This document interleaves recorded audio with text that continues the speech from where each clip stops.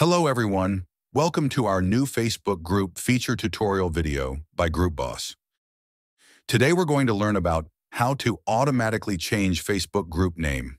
So first go to your Facebook group's homepage, then find Facebook group settings from the left side toolbar. At the top you'll find the Setup Group box.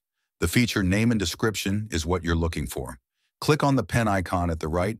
There is your group's current name. Change it according to your desire.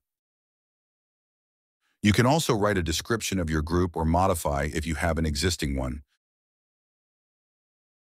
Once you are done, just hit the Save button. Done, your Facebook group name has been changed. So that's all.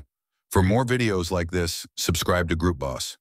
Thank you for watching, and don't forget to like, comment, and share the video if you find it helpful.